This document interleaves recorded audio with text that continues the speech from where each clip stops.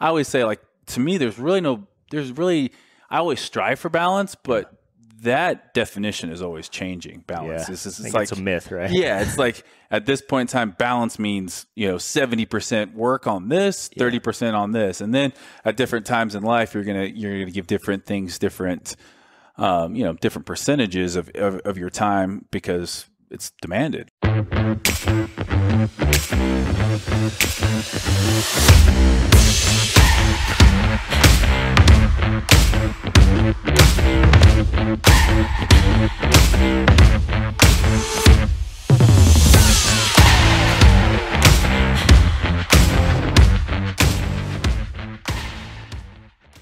Hey everybody, welcome back to another episode of Solid. Today we've got a special guest, Steve Cook, and you guys are going to learn some incredible things that he talks about today on living a solid life, whether it's, how to build an incredible career, how to come back from setbacks, how to build an incredible relationship with your spouse, and why certain things are important to live a solid life. I think today is going to be an absolutely incredible message that you're going to get from Steve, and he's got a lot of experience in the short amount of life that he's lived. So I'm excited to be here. Yeah, and it's going to be awesome. Yeah, great episode, and a lot of you have probably followed him and kind of get an idea of him. He's been all over the world, lives a great life, and got married a few years ago, and him and his wife are just getting things, I guess, going here in St. George, Utah for right now. But anyway, be sure to, when you get a chance, like and subscribe, comment, let us know what you think, and share with your friends. A lot of the topics we talk about seem to get kind of, is it shadow ban the right word? Yeah, I think that's the right word. Some of that happens. Yeah. So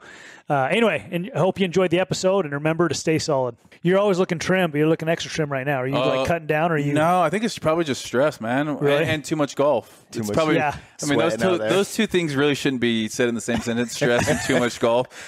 Just, again, trying to get Morgan back into the country. I feel like for me, we got here, and then it was like, so she couldn't get in for COVID. It was Right. 2 years. We got married in Australia. Well, we didn't get technically married because we would have had to change up the visa process. So we were a fiance visa. So we had a wedding there. We didn't technically get married, but got her in after 3 years. And it was kind of like all of these things that we'd kind of put on hold because we didn't know where we were going to live. All of a sudden it was like, hey, find a videographer, got to get YouTube going again. And so it's kind of been like getting back into the swing of things. And it's a lot easier. Just like I always tell people, it's easier to stay in shape than get in shape. It's easier to like stay on your work grind than don't do it and then have to come back and be like, big time. I forgot how hard this is to Build to habits. film YouTube videos. Yeah, to film content for the app, to be active on social media. It's like it's taken a lot for me to be like, You get out of that groove. Yeah. I was telling Lexi this morning, I hate having a schedule. Like people try to get like you had to be here at noon today, right? Like I don't want to be anywhere at noon. So I appreciate you coming because I know exactly what you're going through. I know he's probably like, this dude follows up like crazy. Dude, I was in sales for a long time. I'm good at following up. That is. So I mean, thank you for coming. I think everyone should have to do so. I did door-to-door sales. Even, you did? like, way back in the day. I did pest control and security systems. Okay. 1 summer of security systems in Denver, which was rough. Yep. And then 2 summers of pest control. And Wow. I feel like everybody should try it. Yeah. Not everyone's going to be a salesman. You know that. Right. But everyone should try it. And geez, it's so good to be told no and to just get over that fear of failure. Just people skills, learning how to talk, ask questions, listen really well. Yeah, be Not involved. let rejection get to you. Yes. It's true. Like once you agree. get over this idea of like, oh, rejection. Once you get over that idea, it's really not that big of a deal. It's just a numbers game at that point. You're like, I know if I give them a product that I believe in, that we're gonna come out here, we're gonna do a good job. And it's like, okay, it's just a numbers game. Knock on 100 doors, you might get 2 or 3. Right. Absolutely. Those guys that are really good though are like freaking Jedi masters. Though it's like they're on the doors and they're just Crazy. all of a sudden. You're just saying yes, signing paperwork. But Yep. Yeah. Yep. Exactly. Well, thanks, man, for being here. I really appreciate it. Appreciate you coming on. no worries. Let's, obviously we talked a little bit about our podcast just around design around living a solid life. Yep. And I think that I don't know you, so to say, but I know your sister pretty good. Yeah, she so said that. Yeah, and so as we've had these conversations and stuff, I think, you are the epitome of what our podcast stands for, and just living that solid life, So we wanted to have you on here and just talk a little bit about that. I think you can help a lot of people. Brandon and I have kind of been on this mission for the last year or year and a half as the world has gone crazy on, what can we do? We had the benefit of being in a business where we learned all these great skills, how to have, keep our priorities in line, make a lot of money in the process, build a good business, and then teach and train others in that process. Yep. And so our goal with the podcast is just how can we take all these great things we've learned and then find other people who have done similar things and maybe have a different way of sharing that same message and just helping other people. So tell us a little bit about your story, man. How did you get started, and where'd you grow up? What was your kind of family life like? Well, I grew up Northwest. I was Boise, Idaho, and Boise, Idaho is a really good place, I think, to grow up. Right now, it's gone crazy with COVID, just like St. George. But living there, I was actually born in a small town of Haley, Idaho, close to Sun Valley, and Dad was a teacher, high school coach. My parents got divorced pretty early, so we ended up moving to Boise, and from there. Big family, blended family. I grew up with two step siblings, and then there was 5 of us kids from my mom and dad. And so, a lot of different personalities you learn real quick in a family of that size. I think that's one of the things that, growing up in Utah and Idaho, you get a lot of personal people because you have to be personal. In a family of 5, you have so many, you have to learn how to work with a lot of different personalities. Sure. And I think, our kind of outlet was always sports. Everyone, my dad was an athletic director, high school basketball coach, and then an athletic director. And so it was always like, hey, we're going to go do track workouts I'm talking like 9, 10, 11, 12. I was kind of the middle child. So I was just kind of always brought along, and I was probably the troublemaker. It's actually amazing how many, looking back and talking to people that I would view as successful, they're people that didn't just, hey, my job is to go to school, never ask questions, get straight A's, come home, and like I do have siblings that are like that. Yeah. I was always kind of like, if I wasn't passionate about it, I'd be like, almost had that rebellious spirit. Yeah, I was like, wait, why? Like why? I probably asked why way too many times, growing up, and so I was probably the one in my family that butted heads with my dad the most, but really loved sports, really loved working out. And I think that's kind of where we probably bonded is, like I would go, he would have to take me because I was the troublemaker. So he didn't want to leave me at home with my stepmom and all the other kids. So he would take me to the high school that he worked at. And like, I'd go down to the gym and work out, awesome. 12, 13, 14 years old. And I just kind of loved it. None of my other siblings loved it, but ended up paying off with sports, played football, played basketball, was, all state white running back like that in Idaho is like you can play running back, and then in college like you're not a running back, you're going to be a linebacker. And so I was like, okay, so I switched in college, kind of bounced around. So you changed positions from high school to college. Wow. And that was why I didn't get, I was the state player of the year in Idaho as a running back. But there weren't a lot of scholarship offers. There was some D2 schools. Oregon said I could walk on. Boise State said I could walk on. Utah State said I could walk on. I ended up going to, I ended up staying at Boise State gray shirting, but gray shirting is not even a thing anymore. You don't gray shirt.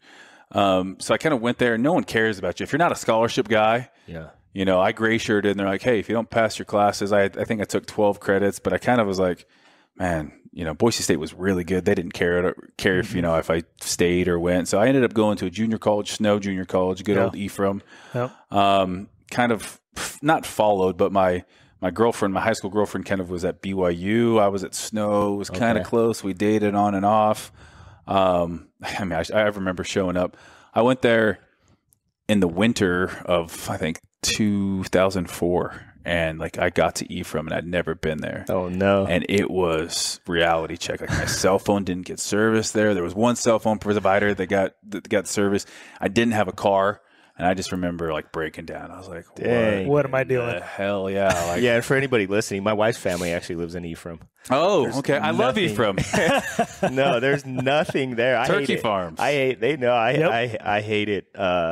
Man, I don't know how. I get it. As the older I get, I understand why people live like that. But when you're young, man, you're going to college.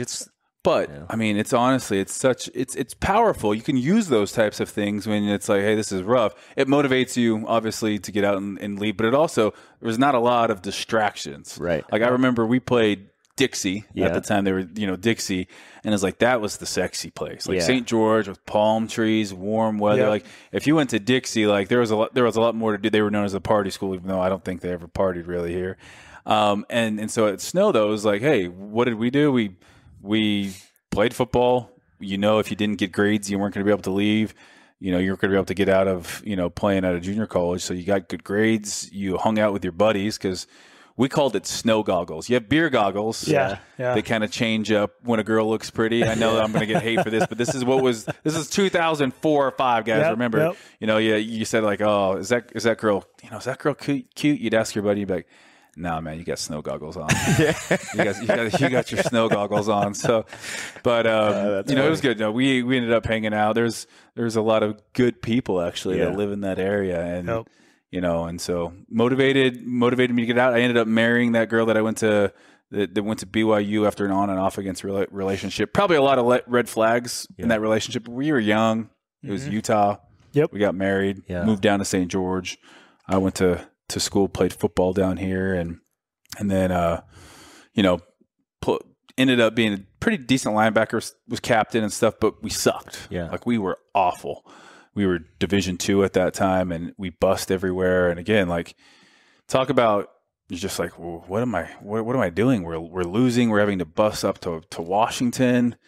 We're talking like 36 hours one way. And so you get on the bus after a bad loss, and it's just like, but again, character building. That team sports are always good because again, you learn how to deal with other people, multiple personalities, coaches yelling, screaming. And so I do think sports have always just huge impact on my life. And I think, that's still one of the things I look back on. I'm like, without sports, how do you teach a kid really how to compete? How do you teach them to, leadership, not give up? Yeah. And I know you can do it in other ways, but for me, it was definitely sports. But kind of. So I left after my senior year. Had a couple NFL tryouts. Nothing kind of went anywhere.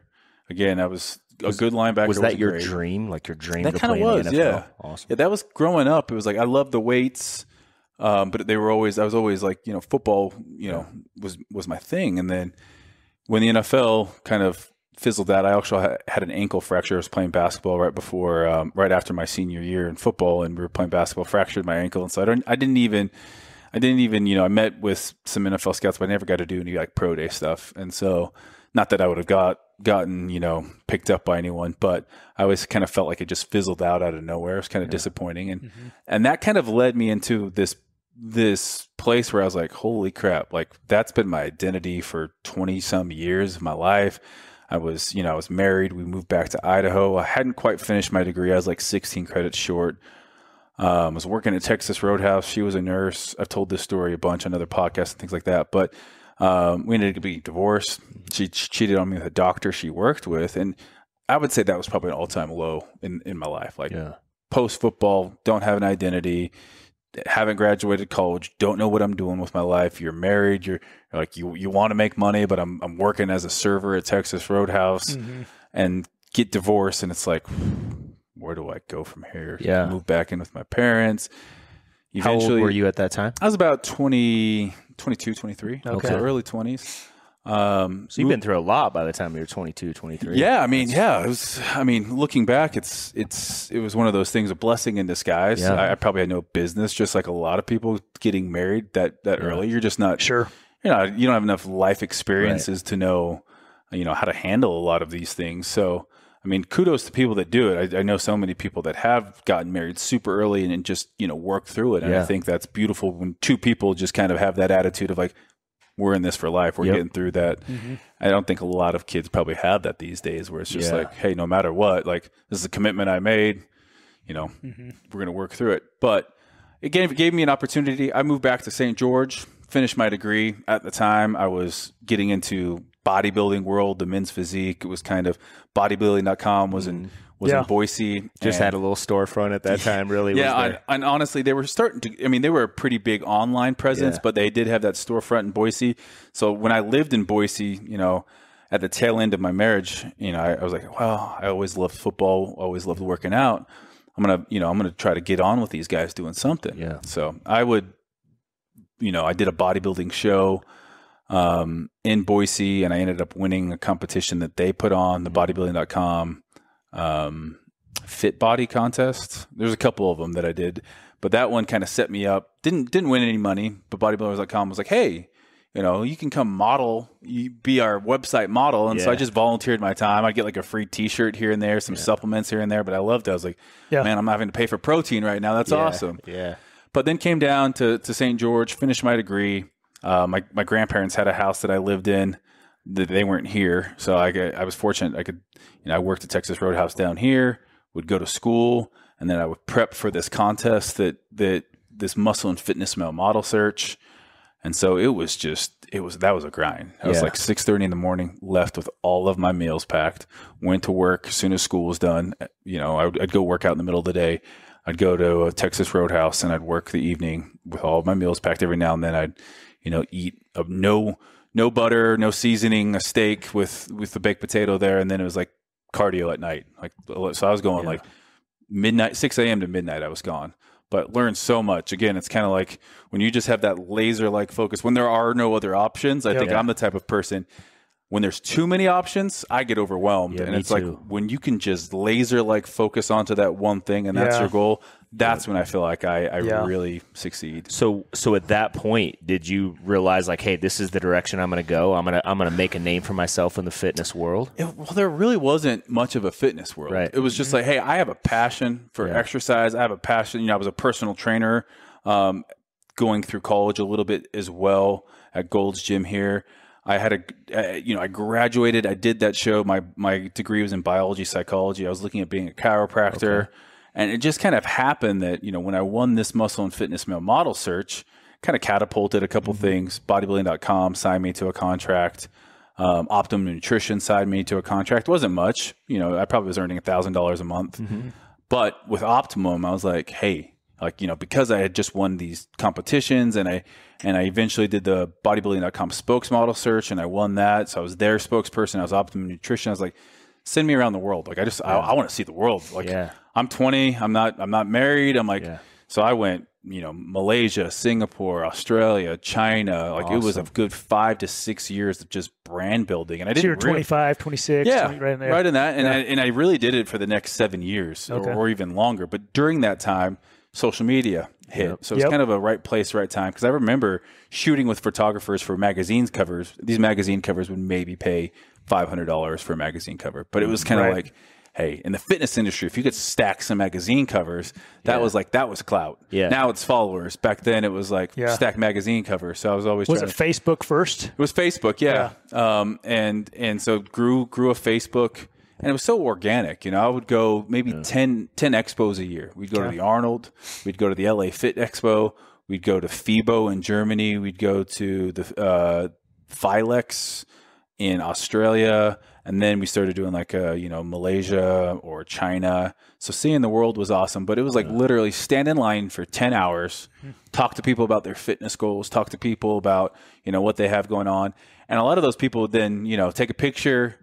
In that experience with them, like they might not really know who you were at the time, but like it was like my goal was to really make an impact in that 2 minutes I had with them. And a lot of times they would like, hey, take a picture. They make that their profile picture. Yeah. Then their friends would follow. Right. Be like, who's this that so-and-so's taking a picture and posting it? And so that's how I grew my following, really. That's awesome. It was about as organic as it gets. Yeah. And then of course, Instagram comes around and, when you have a lot of Facebook followers, and it was kind of right in the heart of that. I was still competing. I was competing at Mr. Olympia contest and men's physique, and I was still traveling the globe. I was doing YouTube, and that was like, I think there was 2 other like fitness YouTubers. Wow. There was Mike Chang, Six Pack Abs, and then Scott Herman. Those were the 2 guys. So how did you see where social media was going back then, or was it just kind of like, I'm just going to kind of go with the flow and see where this goes? I mean, did you like, I got to get on this? And no, there was never like, oh my gosh, this is going to be a massive thing. Yeah, nobody saw that you were going to, that you could potentially make a ton of money. No, it was never like everyone was you would do it because you were a kid, and like kids now that want to get on TikTok. Right. It's just because that's what everyone else is kind of doing. That's how you stay in touch with people. That's again, it was fun for me to do social media. It just came naturally. It is weird how I think back and I'm like, there was never any like a calculated move where I'm like, hey, I'm going to grow a ton of followers. Yeah. When I started YouTube, that was probably the first time that I was like, hey, I had a girl I was dating at the time. Her brother was massive on YouTube. Like he was an OG daily vlogger on YouTube. The Shaytards is what their name was. And like he helped start Maker Studio, which was a YouTube. They own like, it was like channels. They had like 1,000 or 5,000 channels that they represented on YouTube. So they had like direct access to actual YouTube, and they would get you higher ad revenue on YouTube and things like this. And I just saw this guy was making a killing. Yeah. He was working hard, but like it was just, he was hanging out with his family all the time vlogging. Yeah. So I just started vlogging, like these expos, and then I would do, workout videos and grew from there. But, again, like looking back, there's a million things I would have done different, but it was a grind. It was hard, but it was fun at the time. It was part of what I loved doing. So it didn't feel like work. Yeah. Because what a lot of people don't see is how much work you are putting in gym, nutrition, fitness, all those goals. Not to mention just hopping on a plane, traveling 15 hours, standing in line for another 10 hours. And then having to keep those habits like we were talking about. Right? Yeah. It's like if you stop working out, if you stop eating right, and that was one of the things that everywhere I would go, it was like their big expo of the year. It was like if I'd go to Australia, the Australian Optimum Nutrition team or whoever, it was like all the big Australian fitness people were there, bodybuilders and whatnot. And a lot of them would go party like crazy, like for 2 nights in a row, just go get drunk. But I was like, this is a job for me. Yeah. Like I'm waking up the next day. I want to make sure that I'm in line talking with people. So I just treated it very, very different. Do you think that discipline, because obviously that's a definition of discipline. I've always said discipline is easy if you're disciplined, right? Yeah. Do you think that comes from your athletic background? Like, do you think you built that in football or previous, or was that something your dad a little bit of both. A little bit of both, because we definitely had to be disciplined growing up. It was like, we didn't get to sleep in as kids. Like when you have to have a disciplined household when you have that many kids, kids up chores, go outside, do your stuff, be organized. We also had to get good grades. I wasn't the most scholastic in the family. But I think also that's what sports teach too. It's like, if you're not disciplined, if you're not showing up to practice, if you're not putting in the weight room time, right. Your teammates can't count on you. You're letting people down. But I think that ultimately that discipline is probably definitely like, again, I'm like, now I just got to be disciplined and do things I love. Like, again, like I love working out. Yeah. It's not easy to eat right, but long-term goals definitely outweigh that. When you travel, how do you keep on point with your diet? Now it's different. Like I always tell there's a very, and I kind of liken it to probably, like golf, to go from a high handicap to a low handicap. Like it's fairly easy to get single digits in golf. Not fairly easy, but a lot of people do it. And, over the course of a couple of years, like you can get with the coach, practice, get good.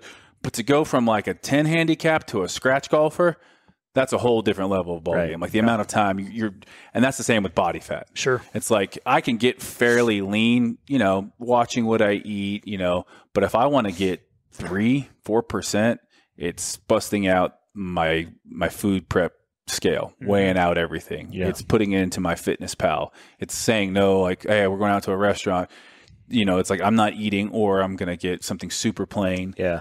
But again, for me, it was never like, I was never probably a massive food person. Growing up, I could kind of eat whatever I wanted because I was just so active. So it was never like, I obsessed about food. It was just food was kind of fuel. So, but yeah, I remember Brandon told me early on, I was probably, 20 years old at the time. He goes, Jeff, just live to eat, don't eat to live. Yeah. Or vice versa. Eat to live, eat don't to live. Yep. Yep. I'm like, man, that's so good. And for me now, I'm like, whatever. It's just food. And everyone has different, some people, just genetically, they love food more. Like, I think my wife could never count macros. Like if I talk to her, if I try to get her, she wants nothing to do with it. She grew up as a gymnast, so she was always super active as well. But she's like, there's nothing worse to me than having to sit there and count macros. But to me, it's like, again, it's like a bank account. It's like if you don't know what's happening, if you don't know how many, calories I have at the end of the day, you're going to blow it all on some crap food that you don't even love. Yeah. I think that's a good thing where people are trying to get fit, or whether it's their financial life or their like, if you know what's coming in, it's a lot easier to know what results you're going to get, right? 100%. If you know how much money you're making, it's easier to budget. If you know how many calories you're eating, it's a lot easier to figure out what the result is going to be, right? It's really, you always get people that, again, sitting in a line at expos, you always get people, well, I have this, I work graveyards, or I'm like, at the end of the day, your body's basically a machine. Like, again, we're not that. People have, different hormones, genetics, yes, all of that kind of stuff. But for most people on the planet, if you eat at a deficit, you're going to lose weight. Now, if you eat enough protein, you're going to maximize muscle. You're not going to have, you're not going to be sitting there losing a ton of muscle, because that's one of the things we see with, people crash dieting is like, hey, I'm just not going to eat. But I'm like, you're losing a crap ton of muscle in the process as well. Right. Yeah, and then it hurts their hormones, and then they wonder why they can't put on muscle. That yo-yo dieting is going to wreck your metabolism. And so, and even from competing from all of those years, like competing is, like running a marathon. Fitness for me started off as something that I just loved being healthy. Then it becomes an obsession. Yeah. Right. And you can become unhealthy. Like I went through the bodybuilding stage ready at, 3.8%, I think was the lowest I ever got. And then post work or post show, there's a lot of shows I'd win, but the next day I was like, just depressed. Because that journey's over. That like you hit your goal, now what? And it's like, okay. And I tried to always reverse diet, but it's almost like you have to have another goal immediately. And it could be like, hey, I'm going to gain 10 pounds of muscle, or I'm going to work on my bench, my squat, it had to be a different goal other than just looks. Cause you hit your goal. You really can't get much leaner than, 3% some body fat. So I think that's a great thing in business. We would always say, if you're going for a promotion, on your way to that promotion, when you're about 75, 80% of that goal, you need to reset a new goal that's bigger. Your beliefs there, you're getting there, and that way it keeps you driving, not just to it and then relax. Because a lot of people do that. They'll let up right as they hit a goal, versus if you've got another goal set, you'll run right through and go to that next goal. And I think that's that kind of balance too, is like, it might not always, in anyone's given life, it might not always just be about, hey, like if my goal is fitness and doing a show, with that comes a lot of selfishness that you have to get to that 4%. Yeah. Now, you're not going to live the rest of your life like that, because it's really hard on family life. And so I always say, like, to me, I always strive for balance, but that definition is always changing. Balance. It's a myth, right? Yeah. It's like at this point in time, balance means, 70% work on this, 30% on this. And then at different times in life, you're going to give different things, different percentages of your time, because it's demanded. Yeah. Right. Yeah. I've always said balance is a great middle class myth, right? Yeah. Everybody's looking for this perfect thing. It just doesn't exist, especially if you're going for growth or change or success in something. You've got to be willing to take advantage of an opportunity, which means something's got to give somewhere, right? We were talking before, you can only do so many things, whether it's mountain biking, golfing, boating, whatever. It's the same in any other area of our life, right? We have a certain amount of time. That's so true. So what does a guy like Steve Cook, what do you do? I know people are probably going to think this because they see you traveling all over, doing all these awesome things, living a great life. What are all the ways you make money? How do you keep how does all that work? And this I would love to talk about this, because I think one of the things that I kind of would go back and do differently is my time for other people versus my time for brands that I'm building. Okay. And I think that, I've made good money in the fitness industry working and growing other businesses, so I was with Optimum Nutrition at one point in time. Started my own supplement company, kind of COVID happened. Didn't like the guys I was partnering with, have kind of curbed that. But I really look at it as there's money that comes in from things that, like, I was with a company called 5-4. It was streetwear, really like that. Bodybuilding.com, Gymshark, massive company that I saw grow from 11 people to 900 people and like over $1 billion. Yep. And so, I definitely, if I could tell my younger self, it's like, hey, demand more from your partnerships with people. Like, with Gymshark, I did a line with them. Yep. It was always my collection with them, but I think I was dumb early on. And when I had, when the company was small, look for points of leverage where it's like, hey, what about long term? As the company grows, that should be reflected. You brought them a lot of growth that you could have, and name recognition and everything else. And I think that's one of the things that a lot of young influencers who are happy for product, or I hate the name influencers, but people that are bringing value to a brand, what they don't understand is like, hey, it's hard growing your own brand. I get that, but the amount of time and energy that you're putting into it, what if you had your own thing? Whatever you're passionate about, have that one thing that you are trying to grow that is your baby. And then, there's those other companies that you can work for long term. I kind of separated. There's long-term relationships I have with companies. There's my own companies that I own. And then there's short companies that I might do a campaign with that I really like a product, but it's not a long-term partnership, whether it's like, Whoop, the band. I really like their band.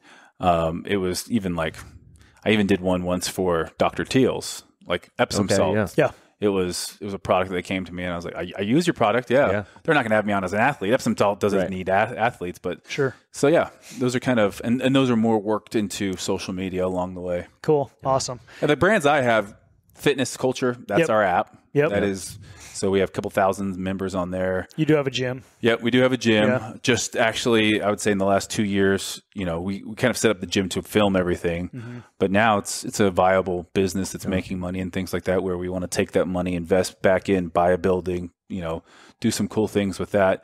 My wife and I started a clothing company that swimwear, Australian style, like bikinis, board shorts, and things like that. We really have a passion for clothing, and I want to expand and grow that.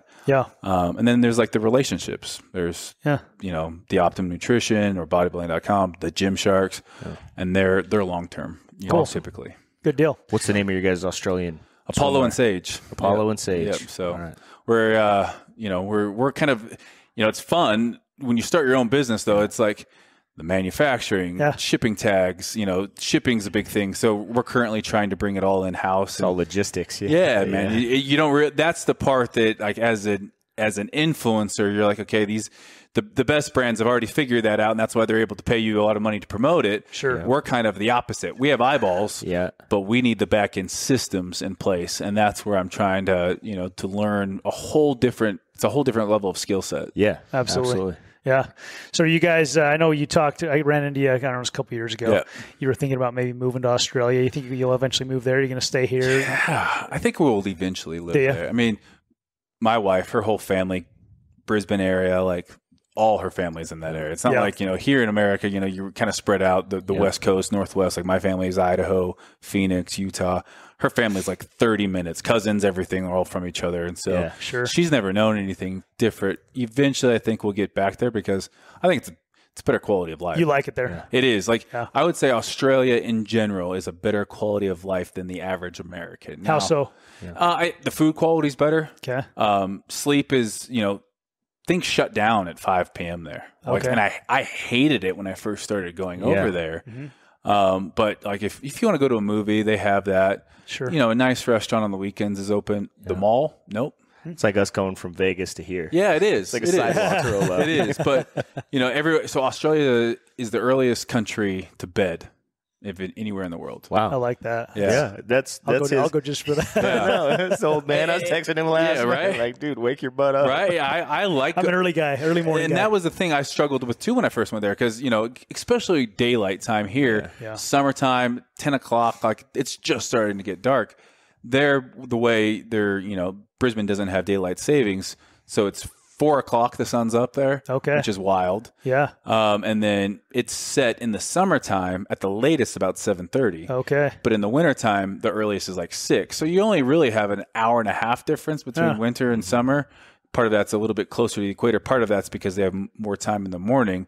But my wife, she's here. She's 9 o'clock there. She's 8:30. She's in bed. Both of her parents are about the same time. And but it's also because business hours in Australia, if you're a business, you got to wake up earlier because the U.S. is up at that time. Yeah. Okay. So it's like, so a lot of the economics still driven by the U.S. market. Yeah. From Australia. Yeah. And even England, like if I wake up at 5 a.m. in Australia, it would probably be 12 o'clock in the afternoon in New York. Maybe 1 o'clock even. and then obviously it's evening to nighttime, more evening in the UK. So it's really the only time that all three are kind of awake. Yeah.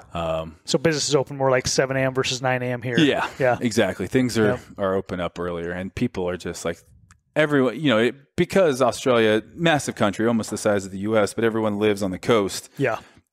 It's one of those things, you just have active lifestyles. Yeah. Sure, you get obese people, but I think for the majority, it's easier to find quality food. Yeah. You don't go eat out as much. Like, they have very minimal fast food chains. Yeah. Like, when I went over there, like, we made dinner every single night. Again, one of those things I hated at first, but after a while, I'm like, I feel different. Better way to go. Yeah, I feel completely different. Yeah, we eat out maybe once or twice a month. Do you? Yeah. That's so impressive. We never eat out. So who's cooking in the house? Usually I do. Do you? Yeah. That's awesome. That's why I never know what they put in my food. Yeah. I'm like, I don't know. Yeah. How many kiddos?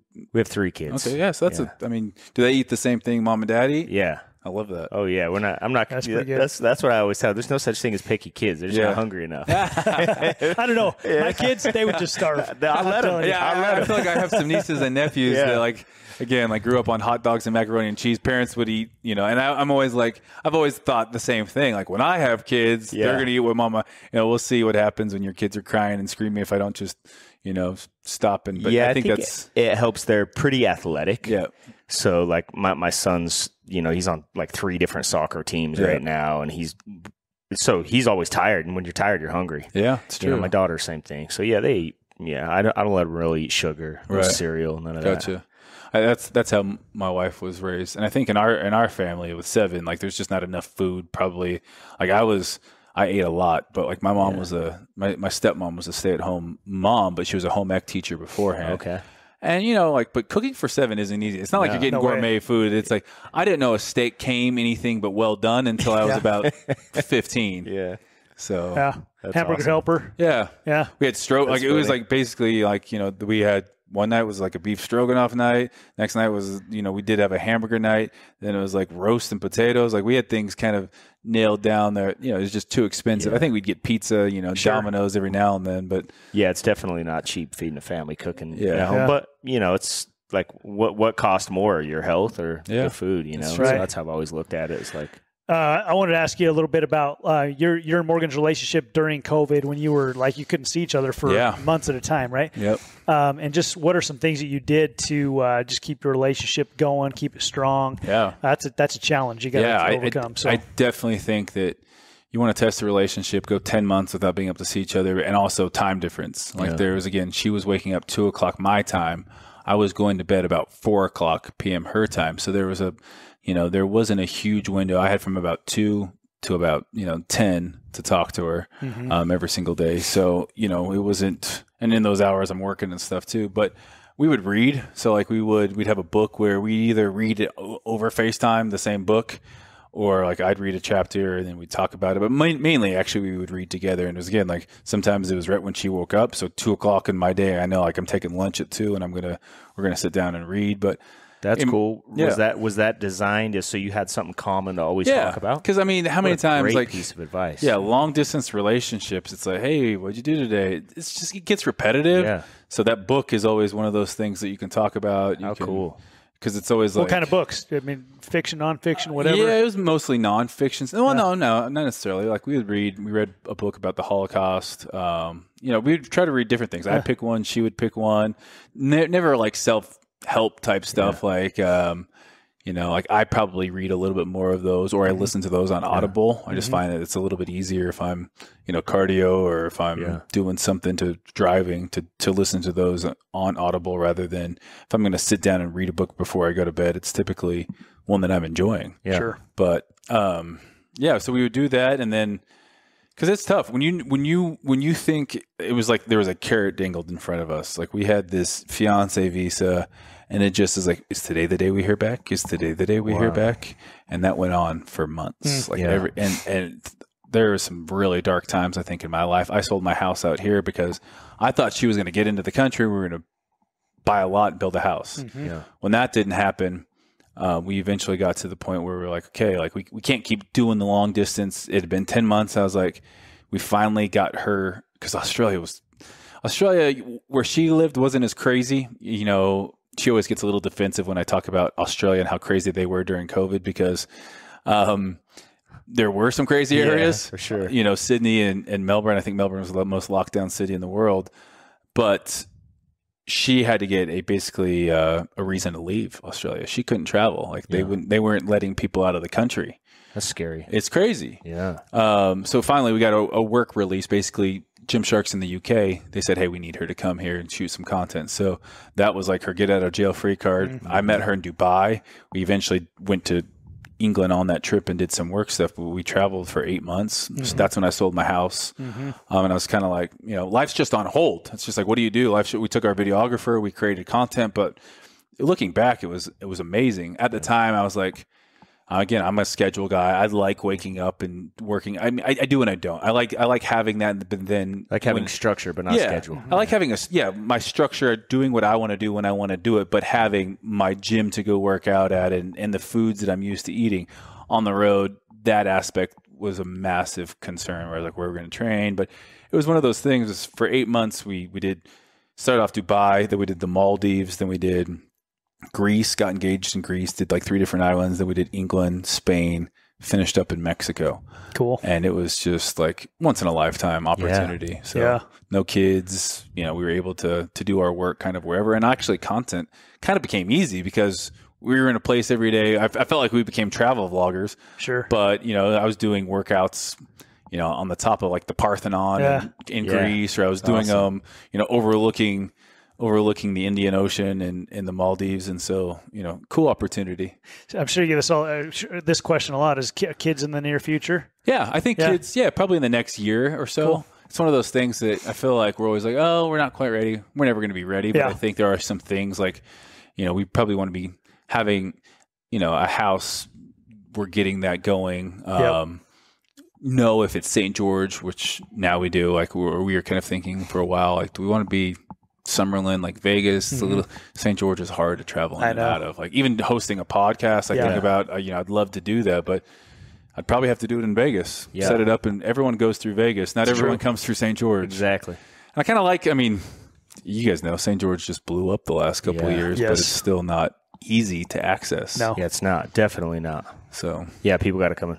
Yeah, I love Vegas too, but you know, I think after COVID, everything changed. Yeah. You know, my perspective was different. You know, going down the strip and having all the casinos boarded up, and it was weird. Oh my gosh, man. I still think about this. Like, I feel like we've regressed in a lot of areas in this day and age. And you always, you know, like you can get conspiracy theories and look at ancient civilizations that have kind of crumbled, and there seems like there's great technology that there's like dark ages, and I felt like we had a little micro, you know, like setback the world did. And I think even like from a human perspective, people just lost their minds, like with common sense. Yeah. Yep. Like this idea that we're going to, you know, and I feel like at times yelling out on Twitter, like I told you all, everyone who was like, because I remember people would be like in Australia, you know, I was pretty vocal on how ridiculous I thought it was that like, hey, this idea that you can contain something, that if one person doesn't follow along, like, and even if they don't know that they have it, so from shutting down to the gyms to not letting people go outside and take walks in some areas of the world, it was just absolutely. Yeah.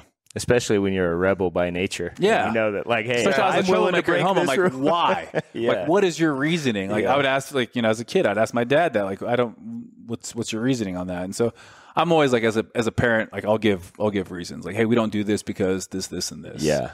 And if you don't like that, you can argue that. But those are my reasons. If you don't like them, too bad. Yeah. But this because I told you so type of a thing that my dad had always said, and I'm sure most of us grew up like that. That's the easy one to go to revert back to, right? It's just like because I said. Yeah. But it's like, well, you can't go over to your friend's house tonight because you got a big day ahead of you, and I need this and this and this, or no sleepovers for whatever reason. That's wise. That's wise. Yeah. But absolutely. So let me ask you this. I think kind of on this topic with Morgan, you previously had a marriage that, you know, you probably, I don't know if you look at it as regrets or whatever, but didn't work out the way you wanted it to. And then now you've got this incredible relationship with Morgan. What are some changes or some advice you'd give to people? You say, hey, my first marriage, I did this wrong, and this one, I made this change because I learned from that. Yeah. And now it's made my relationship stronger, or my ability to keep it going stronger. I mean, getting back, I didn't think I knew who I was at that time. Yeah. I really didn't even know. Again, like I had some identity issues with, I thought I was that football player, and I really thought probably I was entitled in a lot of ways, you know. Didn't realize, you know, just how much work went in even to a marriage. And I think that was for two young kids, that was probably something that you both kind of like, whoa, this actually takes a lot of work. You know, like Morgan and I have talked about that all the time. If we weren't right for each other, like if there was ever a question in our minds, that long distance for 3 years, 2.5 years wouldn't have worked. Right. Like you just can't go through something like that. But I do think that, you know, I think that's probably the biggest thing in relationships is finding the right person, knowing, you know, what's the difference between, you know, lust versus like, hey, this is someone I want to build my life with. Yeah. And I think with Morgan, like right away, like I saw how we can get fiery about things. We can but there's this like forgiveness that happens like that. And that, I think, I don't want to say that's uncommon for women to be able to just turn around and not be the girls I dated. It was hard for them. Like if we had a disagreement about something, it was Morgan and I would say really like we have arguments, we fight, but it's not like this long dragged out. It's like 5 minutes later, you know, we're a hug, slap on the butt, and it's like, okay, we're moving on towards this. Had a disagreement, consistent goal, got it out of the way. Yeah, good. Found some common ground. Right. Yeah. And it's like, you know, we just, I think, and that's the end of the day, like finding someone that people always say opposites attract, but I still can't think of opposites on little things that might not matter, but on the big things, you don't want to be opposite to your wife on. Right. Like you don't want to be opposite on like how you're raising kids or what your stances are.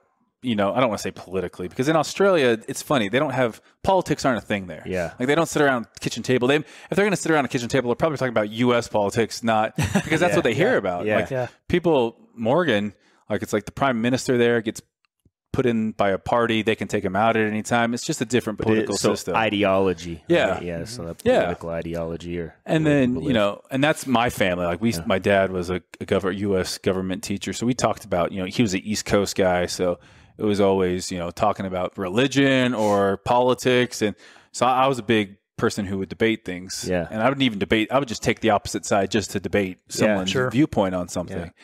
And so I think that this idea of like, hey, if with Morgan and I, it's like there's a mutual respect that like on the big things we kind of agree on. We're not going to always see eye to eye on things. And for me, I don't have to sit there and just till I'm blue in the face and tell you why you're wrong and why I'm right. Like you probably think something different. We can agree to disagree on some things, but on the big things, the things that really matter to me, we see eye to eye. I'm like, you know, education with kids, you know, like even, you know, kids respecting their parents. Yeah. Like Morgan didn't grow up religious at all, but like, it's crazy actually how healthy, like she has relationships with family and right and wrong. And it's always so interesting to me, coming from Utah and Idaho, you get some very religious people. Yep. And then there, you know, like F word, every other word. Like it's just an Australian culture, drinking. But this idea that like without like this strict spiritual upbringing, you don't know right and wrong. Totally was new to me. Like I'm glad you said that, because we've talked about this the same. You know, I moved away from Utah when I was 21, and then went to Idaho for 5 years, and then went to Vegas, which is like polar opposite from Boise. But one of the things I noticed is, a lot of religious households are operated through shame. Yeah. Versus you find, I tell everybody, in Vegas was actually probably the most conservative city that I've lived in, not politically, but the way they operated with their families, and they were anything but religious. Yep. But it was like they weren't operating out of shame or control. Yeah. Rather, it was like, hey, we genuinely love each other, and this is my family, and I accept them for who they are, and I support them. I don't always agree with them, right? And that is Australia to a T. It's like, hey, if Morgan, like if I could describe, like if she would be here and describe a perfect day, it's hanging out with her dad, her brother. Yeah. Her parents are divorced, but they still get together. They still get along. They'd go out on the boat and they would be, fishing. They go back. Like there's just such a crazy family dynamic that's there that, again, I think that's what probably attracts a lot of people to the LDS faith is that families are forever thing. Yep. But I think a lot of the issues that I've always had with the LDS religion, half my family is, half my family isn't, is that shame factor. It's like, hey, you're trying to climb up to God and you're going to fall down a few rungs, but eventually you'll get there. And in my head, I'm like, man, we're always going to be falling short. And it's kind of like now through God's love and grace. And that's a whole nother, probably different podcast, but that's kind of always how I've tried to live is like, hey, I'm not like, there's nothing you can do that's good enough to, to get to heaven on your own. And, and I think that that's probably also like in fitness and in just life in general, you're never going to be perfect. Right. You're going to always have problems. And that was for me doing the diet, trying to be perfect when I was getting ready for a show. The more I tried to be perfect, the more I was eating a full box of donuts. Yeah. And again, like I didn't ever have food issues beforehand, and I don't have any food issues now. But during that time when I was shaming myself, if I had one bite of something I shouldn't have, the floodgates open. And I think that happens with so many people that are crazy religious. They're told their whole life, can't do this, can't do that. And it's not even, you don't even say why. It's just can't do this, can't do that, can't do this. And then all of a sudden, if one little crack happens, the dam breaches and it's just off the rocker. Because then you operate out of fear. Yeah. Right? Yeah, I agree. Because, it's not only, what you talk about with food or religion, but people do it in marriages. You see people do it in marriages, relationships with their kids. Where if that, that whole philosophy of grace, and grace doesn't have to just be a religious thing. You can give yourself grace. You can give other people grace. And it is crazy how, again, like, I don't want to sit here and, we're in Utah. The LDS religion, some of the best people in the world that I know are of that faith. And I was baptized into that faith. But I think culturally that gets forgotten. That grace gets forgotten. And it's like, oh my gosh, my kid doesn't want to go on a mission. What have I done? Or this other lady who's saying like, oh, God's blessing me because of all the great things I've did. And that's why we have everything that we have. And I'm like, ooh, that's a little bit, a little bit rough too. Yeah. There's a difference between the gospel of Jesus Christ, which is perfect, and the people that are trying to live it, right? Yeah. And that's all it is, right? And you find great people of every religion everywhere. But that was the biggest thing for me getting back to Morgan. It was like, I have so much in common with her on the big things that I never would have thought. A woman from halfway across the world and a family that grew up, again, very different from me, but also on the big things like respecting one another, loving one another. Like that was taught. It just wasn't taught in this religious setting in a weird way. You have common philosophy, but taught from two different perspectives. And she's the perfect example of someone who doesn't have any like built-in guilt. And it's crazy what happens when you believe you're a good person. You just are a good person. She has self-love. She knows she knows she's good no matter what anyone else thinks of her. She knows she's exactly. That's awesome. Well, that's what we all want, right? That's very healthy. So important. That's awesome. And that's again why I think again when you start raising kids, you want that for them as well. Of course, like, hey, you are inherently good enough as you are, who you are. Especially as a father, thinking about their mother raising them and knowing that if she loves herself that way and is willing to give her and you that kind of, the same thing as she'd be able to do with her kids. Yeah, 100%. That's awesome, man. Really cool. Well, dude, you've given us a lot of great nuggets today, I think, on just having a great life and living a solid life like we talk about, whether it comes to fitness or family or religion or faith or whatever it may be. And I think you've, helped. It's clear to me why you've had a lot of success. You deserve it, man. I know there's a lot of hard work behind the scenes that people don't see. I think maybe some of the negative with social media and all this stuff is everybody sees the highlight reel, but they don't see what you really do behind the scenes, right? All that hard work. And on that note, I mean, like social media, it's a place where it's a double-edged sword. Yeah. It can be a great tool, but it can also, and I've noticed just myself, maybe it's me getting older, like I'm 38.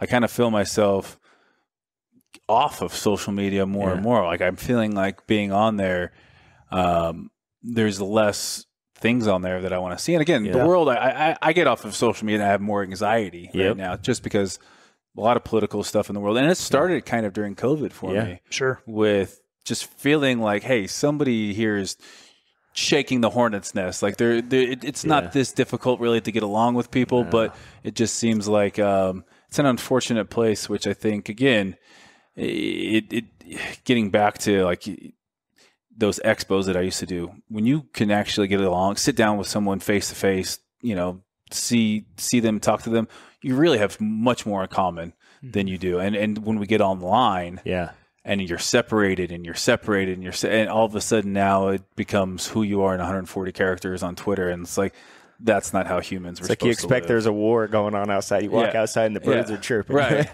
Right. Where is this war? It's not happening, right? And it's like, it doesn't matter. Yeah. It just doesn't matter if you're Republican, Democrat, white, black, whatever. Like 99% of the people, not like literally 99% of the people that I come in contact with, like they're just human beings. They have insecurities. And it's like, you can find common ground, but when you get labeled certain things, and that's the scary thing about technology right now, and it'll be interesting to see what happens with it. Yeah, for sure. Well, I think it always goes, it always turns out pendulum, good. Yeah. That's funny you say that, because I've said so many times on this podcast, everything moves that way. It does, yeah. That's the way it goes. I've thought about that a lot with, like in the 80s, like with Reagan, Republicans became this cool thing. And then it swings back. But I think the biggest thing that I'm most worried about is just tech. How like we've never dealt with this kind of, not even from a political standpoint, but from an individual standpoint. If we're having less and less human interaction, that's what probably scares me the most. Yeah, I think, like even kids these days, like they, like we used to all probably growing up, like, if you want to meet your friends, it's a phone call, and then like, hey, I'm not texting you or calling you. Like, I'll see you at this event. Or I'll walk to your house, knock on your door, say, hey, right. Can you play? Or meet at the green box at the end of the street. Right, exactly. You had like set up a time and place to go. And again, like I think back and I'm like, damn, the 90s were good, man. Yeah, I agree. I actually think it's going to move that way. There was an article in the Wall Street Journal today that said for the first time ever, the sale of phones with no internet capabilities are exploding right now. I love that. And it's from Gen Z. So it's these young kids that are realizing that social media is producing a massive amount of anxiety, being connected all the time.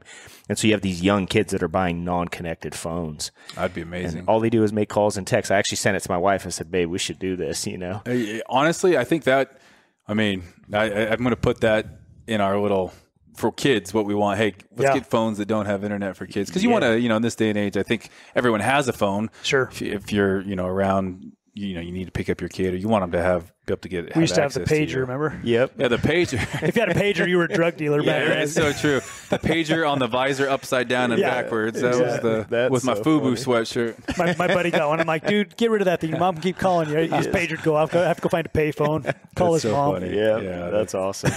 But I think that's again why Australia, will eventually end up there, because I think there's more of that going on. Like there's more of like face-to-face talk, relationships. Like people realize for whatever reason that like too much of anything, technology or whatever, like it's not great for you. Yeah, too much of anything is a bad thing. Yeah. Regardless of what it is, right? Mm-hmm. Yep. Yeah, all things in moderation. Except for golf. Except for golf. I know. But at the same time, when you're playing it, you're going, I hate this game today. Oh, yeah. Honestly, it is sad. We'll go out there with Morgan, and I'll just be swearing up a storm. Yep. And she'll be like, I thought you enjoyed this. And I'm like, I do, but it's that one shot that I hit that's perfect. I'm like, I hate it right now because it's just one of those things. It's I like me the patience. first 3 holes. And I hated the next 15. It's so true. Yeah, it's funny. Well, thanks, man. I appreciate you being on appreciate today. you. Thank you, guys. Yeah, thank you. Thank you very much. It was awesome.